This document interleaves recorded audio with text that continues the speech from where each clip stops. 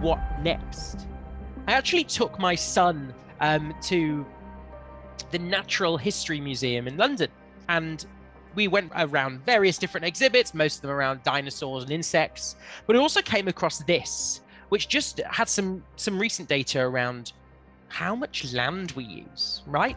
What land are we using on the planet? And when you actually look at it and realize how small cities and livable locations are to the planet, and yet how much we use on farming animals, that I've actually always struggled with in the world of plant-based is, what is it, right?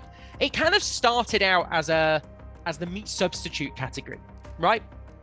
Maybe dairy substitutes as well, and that was called plant-based. And then that term has grown and grown. We had the vegan trend that became the plant-based trend that's growing and growing. But what is it?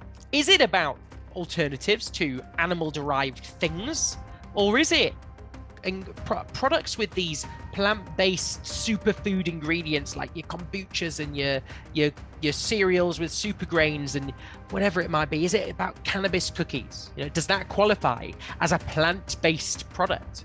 But can conventional meat that exists now produce enough meat, especially in a sustainable way, to feed the global population? Probably not. It's going to be a combined effort.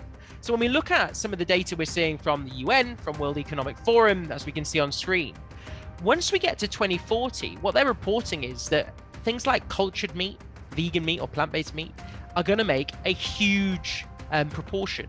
In fact, more than half of of protein that will feed the population. So 25% of that future share of meat will be from vegan options or plant-based options like today. We have a whole other presentation on cultivated, which we can get into another time, but it just gives you a picture of why plant-based is still going to have a massive role to play in another 15 to 20 years time.